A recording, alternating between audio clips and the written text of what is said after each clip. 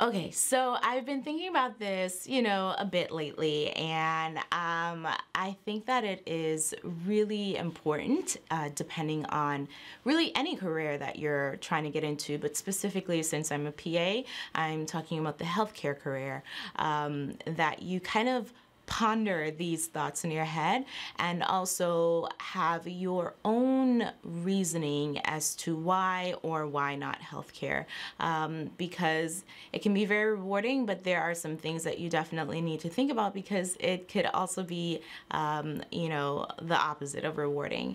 And so in today's video, I'm going to be giving you 3 reasons why you should not get into healthcare. Let's get into the video right now.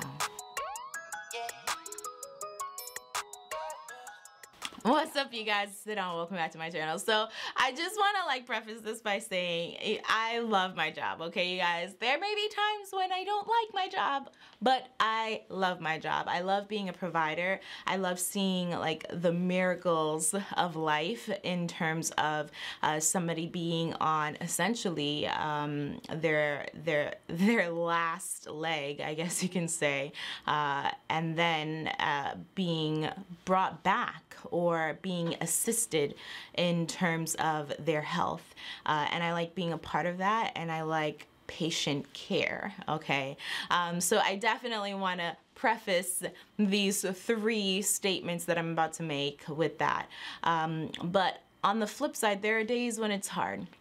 Okay, and so I wanted to give you some things that you should think about as a future insert your career here, okay, whatever it may be. But as a future provider, I definitely feel like these are some things that you should be thinking about, okay? First and foremost, if you haven't already done so, go ahead and subscribe and join the fam, okay? I think that the first thing that I'm gonna address is something that I've already just stated not too long ago, but my first reasoning in not choosing healthcare is that it's hard. Now, obviously, there are people gonna be like, oh my gosh, the best things in life are hard or they aren't easy, and great, kudos for you, good for you. You like to, go for it and you like things hard, so that shows your accomplishment, but that's not for everybody, okay? And so if you are not the one who wants to struggle to get into a career, then this might not be for you.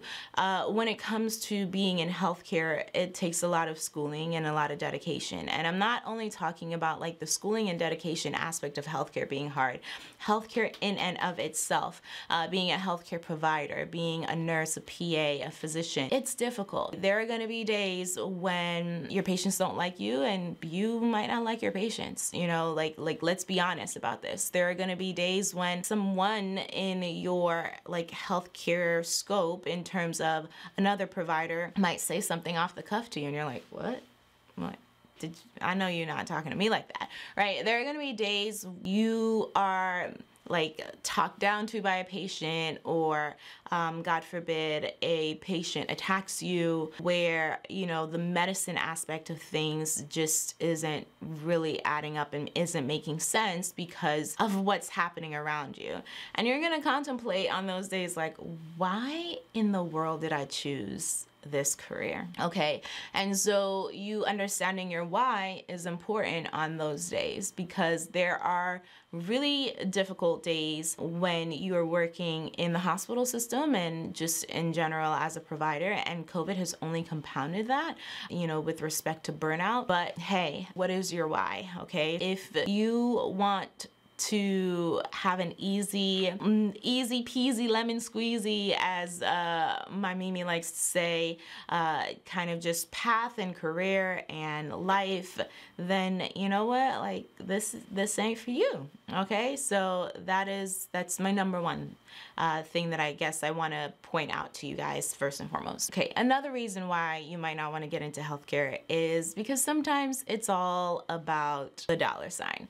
Okay, and so there are gonna be situations where you're kind of you're dealing with kind of shortages, and you are the only provider, and you're getting stressed out and you're getting burnt out, and there's no respite in sight, right? There's no help on the horizon, because your boss or your hospital system just doesn't have the money to help you in that sense. There are going to be days where it is literally like, hey, you need to just get these patients in and out. And you see that a lot in the urgent care model, and even in emergency medicine. Like you're trying to kind of expedite where these patients go and how they're seen, and sometimes the patient care gets lost. And if you're going into this thinking that you're not going to have that, like where you're looking at it and you're like, hey, like, I want to feel fulfilled, and in this particular specialty, it may be not just career, I don't feel fulfilled. You really should be thinking about that. And when I'm saying specialty, that's more so for like the NPPA route. Obviously, if you chose to be a physician and you are in a particular specialty and you don't feel fulfilled anymore and you feel like just a cog in a wheel, it's going to be a little bit more difficult for you to kind of like navigate, like, all right, well, what's next? What do I do next? Where do I go next? Because I just spent 12 years of my life coming to this point.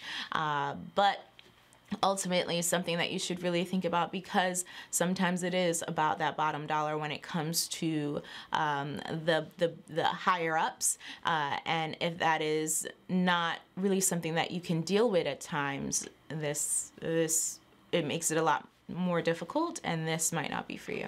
And the third thing I want to address is when you make it about the money and your bottom dollar. So if you're getting into this career and you feel like, I want to be a physician or a PA or an NP because I simply want to make a lot of money, that's not going to cut it. That is not going to keep you going, okay?